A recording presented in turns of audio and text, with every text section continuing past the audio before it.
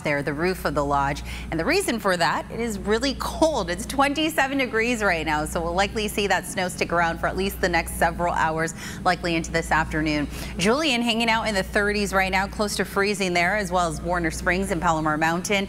A little warmer, but not by much for the inland valleys. We are in the 40s. In comparison to yesterday, we are quite cooler, especially along the foothill and mountain areas, and we're about 4 to 8 degrees cooler along the coast and valley neighborhoods. So if you step outside and you think it's a lot cooler than yesterday, you're not wrong. The temperatures are showing just that.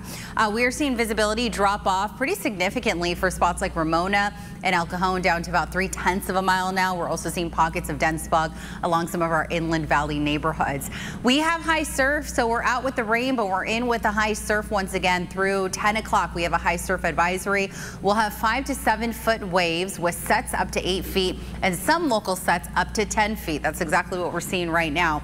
Futurecast shows that trough is going to move in and out towards the central part of the nation, bringing some snow to parts of Colorado, and we'll have a secondary trough moving a little more towards the Pacific Northwest, but the outer bands could actually bring us some rain, more rain, as early as Sunday morning. It's looking like this next system won't pack too much of a punch in terms of precipitable moisture, but it will actually cool us down pretty significantly.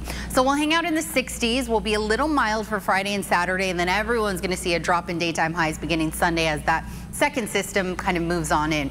Inland areas will be in the low 60s through Friday, and then we'll get close to 70 degrees on Saturday. And as I mentioned, temperatures will plummet ahead of that storm system's arrival on Sunday. Your mountain neighborhoods, mid to upper 40s all the way through Friday. Saturday being our warmest day. I'm going to make the quotes mark of warmest because we'll still be really cool in the low 50s.